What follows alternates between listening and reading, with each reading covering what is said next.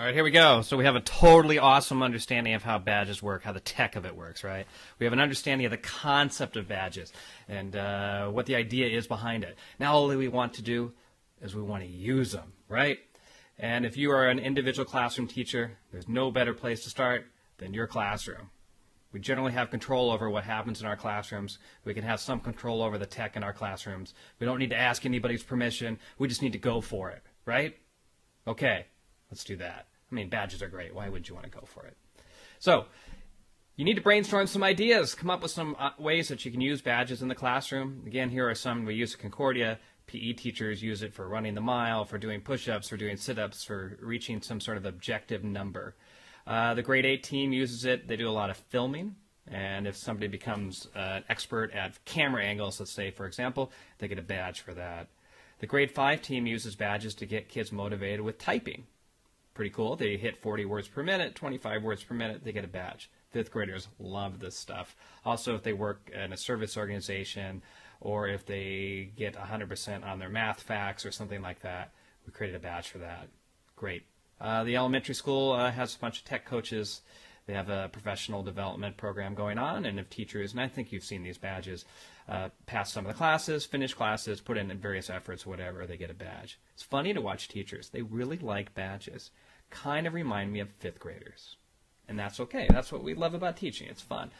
We have a Mandarin program here, and so they award badges for kids who read certain numbers of books, achieve certain levels within tests, etc., know certain numbers of words, whatever. I mean, the list can go on and on. The idea behind badges of issuing a badge is actually pretty simple. It's making it all happen. That's a little more complex. Here's my suggestion. Start with one badge. Something simple, something easy. It can even be member of my classroom, whatever you can think of. Or maybe something objective, again, like passing a certain number of daily oral language tests or math tests or whatever you want to do. Something that kids can aim for and shoot for. If they have a clear understanding of how to earn the badge, it's much more likely they'll attain it. And you can encourage people along the way. Test the process. Maybe award a badge to 2 students in the beginning who can be your testers. Because when you first start any technological program, and you probably already know this, things fail all the time. That's just part of technology. And while the nerds of the world, we really enjoy that and figuring out what it is, normal people, they'd rather go read a good book or talk to their friend than deal with all these tech issues. So rather than rolling it out for your entire classroom at one time, perhaps you'll want to test the process, test the badge with just a couple kids to work through it. And then once you're confident, you can move on from there. Then you can always add more badges later. Here's some more of the badges that we have at Concordia. You can see the ones from the PE department here, Sit and Reach. You can see the ones from the Mandarin department here, and these are the ones that we award to teachers. We have a lot more badges than this. I just threw some up. It's pretty easy to use badges, to create badges, to put badges up. It's harder to encourage people to award them, strangely, to make that part of their classroom. And that would be something you would do as an individual in your classroom. Here's some suggestions. You ready? Write the stuff down. Actually, don't, because it's right here and you don't have to. And you can always grab the keynote from my website, michaelbohl.me. Don't forget about that. Everything's available there. First thing, and we talked about this already, badge awards are objective. It's easier to make them objective than subjective. It's easier to say if you show up on time to class 400 times or 20 times or what have you, you get a badge. It's harder to say, if you're good in class, you get a badge. That's difficult for kids to understand. Actually, it's even harder for adults to understand. Make it a valuable currency. So, you know, the dollar, or for example here, so I'm in China. Let me pull out my wallet here. So in China, we use something called the RMB, or the renminbi, and this is it here. And if you think about it, it's just a piece of paper. Same with the US dollar. It's just a piece of paper. But we have faith that this currency, that this has some currency, that this has some value. So since so many people have faith, I'm able to use this for transactions, right?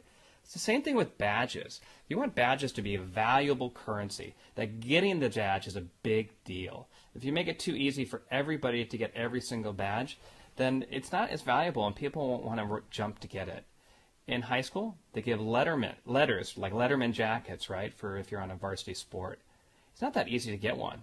And therefore, the people who get it, they wear that varsity or Letterman jacket around and show off and say, look at me, look at these awards that I got. I am cool. And then everybody else looks at it and says, yeah, that person's cool. I do suggest making it easy to get the first one. It's sort of a gaming technique that everybody can get it pretty easily to get them excited and let them know that it is possible to get badges.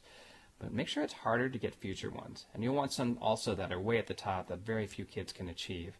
Those will be the ultimate ones for people to strive for. Those will be the ones everybody will want to show off. Think about the military. The Congressional Medal of Honor, #1 badge, right?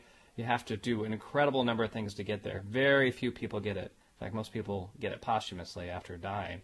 So that sort of one, when it's given, is a big deal. It makes the news, etc. Same thing with your badges. If you have one or two that are really hard to get, in addition to easier ones, as kids level up, it'll make it that much more interesting for them. Ensure that the badges are easily displayed. So we've talked about that in some of the tech, but the kids have to be able to display their badges. You can have them print up the certificate, the badge, whatever, so that they can display it directly in the classroom and also have it digitally. Now, it's not like it's mutually exclusive and you have to have one or the other. But people need to be able to show off what they've earned. Otherwise, that currency area here isn't as valuable because you can't tell anybody about it. Introduce new badges on a regular basis to keep excitement up. Sometimes kids will feel like they can't achieve a badge and they just sort of give up. It's a great time to throw in some new badges that are achievable. Put your tech coach to work. If you need help with this sort of stuff, find your tech coach, your tech support person, or whatever. Have them help you. Get them involved. Don't let them say no. That's not what tech coaches are supposed to do. They're supposed to say, yeah, let's do it. That's exciting. I'm so thrilled by it.